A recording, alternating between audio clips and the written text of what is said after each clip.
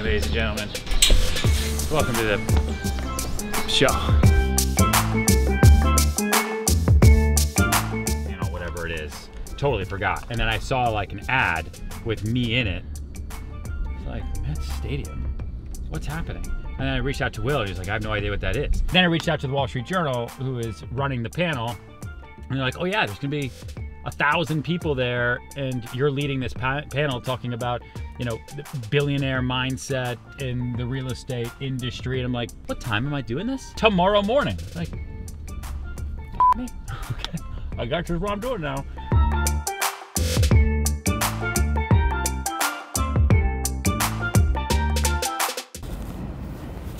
Ready? Ready.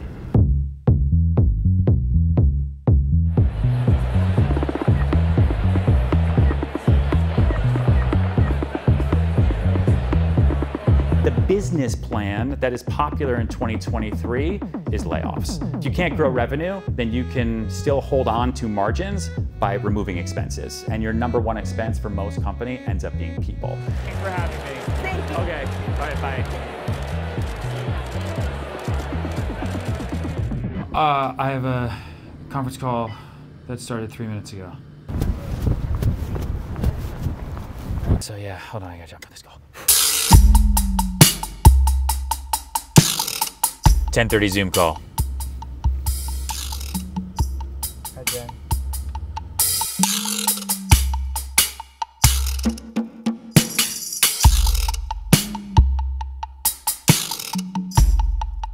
Ready? Ready. 12 p.m. Zoom. I do like 100 Zooms a day.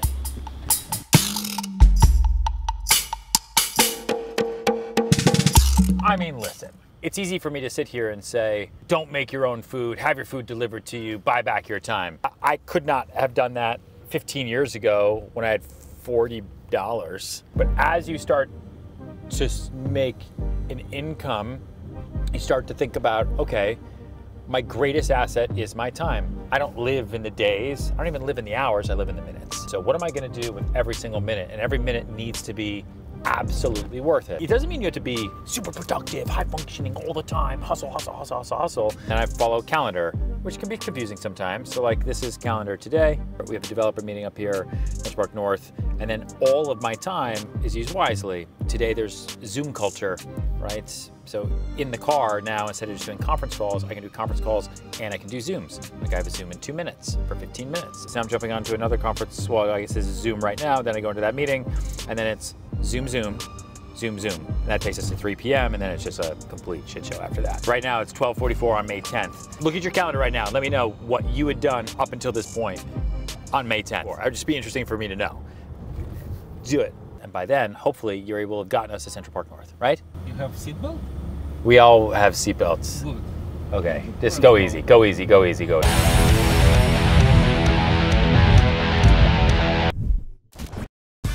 All right, we're gonna leave here by 12:45 if I'm gonna make it in time. What are these developer meetings, just like updates on the building? Yeah, they're updates on the building, talk about sales, strategy, pricing, go through deals, figure out the next steps, future, you know.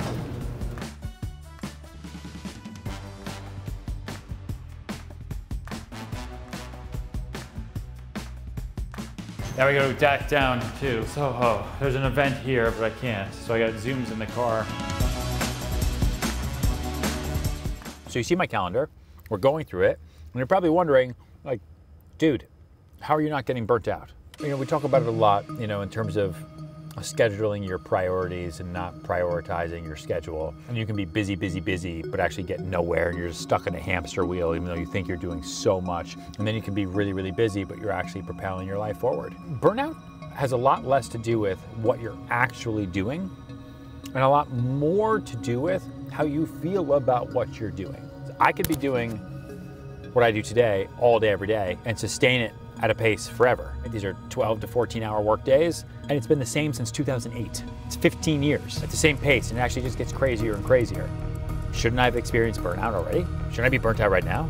I should be dead right now, according to the way people talk about and feel burnout. As much as I might complain about certain things and, oh, I don't want to do that, I enjoy the build process and I enjoy growing. And burnout comes from doing the same thing over and over that you don't actually enjoy doing. Of course, you're going to get burnt out. As long as you can wake up and be excited, maybe not about what you're doing, but about the end result. Like, I'm not saying you should go flip burgers, but I'm also saying, why not do that stuff? If you don't have another option, there's not another something on the horizon, and you don't think you get another job for the next 2 months, why not? Like, what's stopping you? You think you're better than that? You don't have a job. So will you get burnt out from that? Sure. Could you do it for 10 years? Of course. There are absolutely people who've done it for 10 years because they know what the end game is for them. Steady paycheck, nearly impossible to replace them, and they know they're doing it for their family or relatives back home, and they have a higher calling. Would they be doing something else if they could? Sure. They need to? Probably not. And when you're not busy, all you want to do is be busy.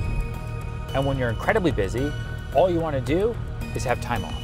The grass is always greener on the other side. It's like when I'm not stressed, I actually feel lonely.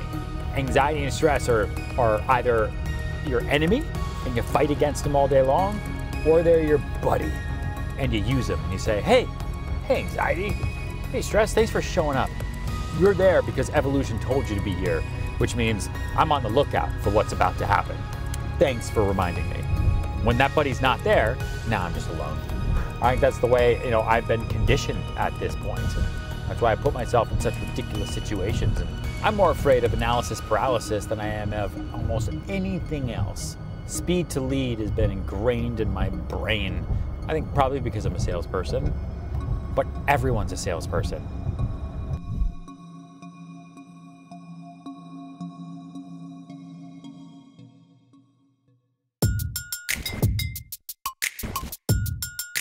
Now it's time for content.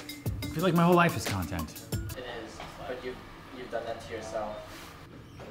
Casey, nice dad, texted me. Your social game is unmatched. So much noise and bullshit everywhere, and you seemingly stand alone in branching from your core audience and appeal without straying thematically. Very impressive. You're a masterclass in new media marketing, a generation ahead of everyone else in the space.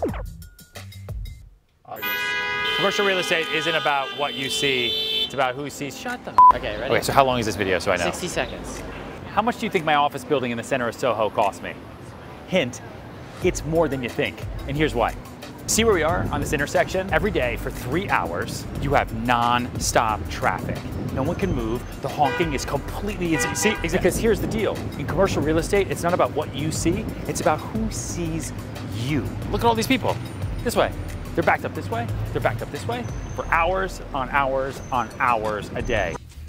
Okay, now it's 5 p.m. actually. I got 2 minutes, and in 2 minutes I have to do a conference call, then I have another conference call, then I have a Zoom, and then I have a meeting, and then I have a conference call, and then another conference call.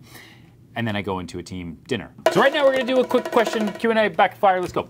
What's the most unusual or hilarious appointment that you've accidentally scheduled? Things pop up random all the time that like people get by Will, my executive assistant, all the time. One time all of a sudden on my calendar I'm like, what is the Italian ukulele group? And I went into our third floor conference room, there's like the 6 Italian guys with ukuleles singing. And apparently it was some company that they were doing, it was a way they were doing something, and I was like, I have no idea what the fuck is going on. Why am I here right now? What's the funniest excuse you've ever used for canceling an appointment? The funniest excuse I've ever used for canceling an appointment is, sorry, my grandmother's on fire, we will have to reschedule. Do you have a secret panic button for when you're feeling overwhelmed by your schedule? Listen, the easiest thing I can do when I feel overwhelmed about this and schedule is to throw this out, remove it. The schedule goes away pretty quickly when you turn your phone off and you put it in a drawer. You lock the key and you throw away the key. How many times have you done that? I've never done that. Does my calendar ever get crazy? Yeah, but you know what the good thing about time is? It never stops. No matter what I'm doing, where I'm like, oh God, I can't wait for this to be, eventually it's over.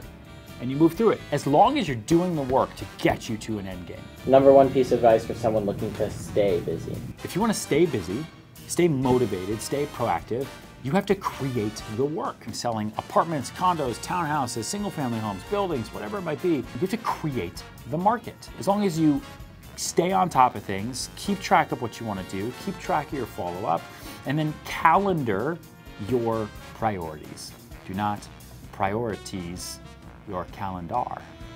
So that's it. These days in the life are fun. Good thing there was a lot going on today. Otherwise, you guys would have been bored, but there's a lot going on all the time. If you like these types of things, let me know in the comments, because there are a lot of work and, like, you know, I don't know. And if you do like it, make sure you like, make sure you subscribe. The YouTube algorithm loves that. And because of that, you know I love you. So smash the like button. I love you. More Ryan Serhant.